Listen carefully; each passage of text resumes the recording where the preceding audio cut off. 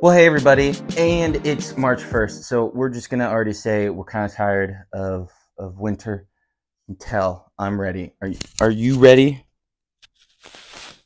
I'll take that as a yes. Messing up my mic, but it is still March. So we're gonna have some warm days, then we're gonna have some cool days, and then in betweens. Our in between is coming up with the cold front that's coming through Thursday and Friday. That's giving us our showers and storms that kind of come through. We're staying in those 70s, and then we get into the upper 60s, or we get back into the 60s for high temperatures for the weekend. So like I said, it's still March. We're still gonna have a couple like warm days that kind of come up, and then they're going to be followed by a cold front that reminds us still not full spring yet. I know she's complaining about it. She just wants the warm weather, don't you?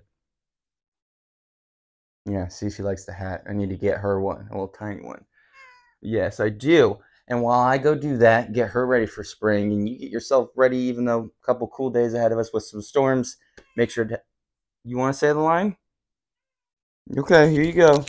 You know what it is, right? It's have a great day and a better tomorrow. No, don't eat the mic. You guys know what to do.